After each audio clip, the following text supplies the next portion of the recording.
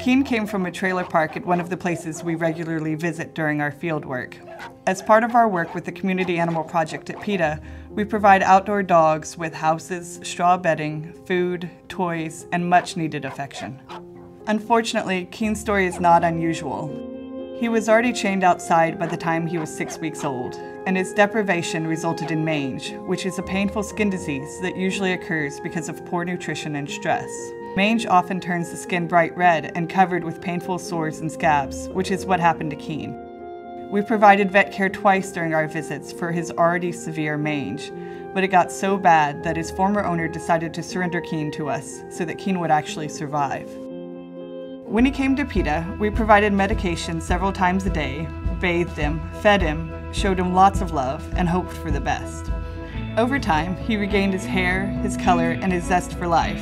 And despite everything that he's gone through, he's incredibly sweet and intelligent, and just wants to snuggle most of the time. Today is very exciting because I get to take Keane to his new home.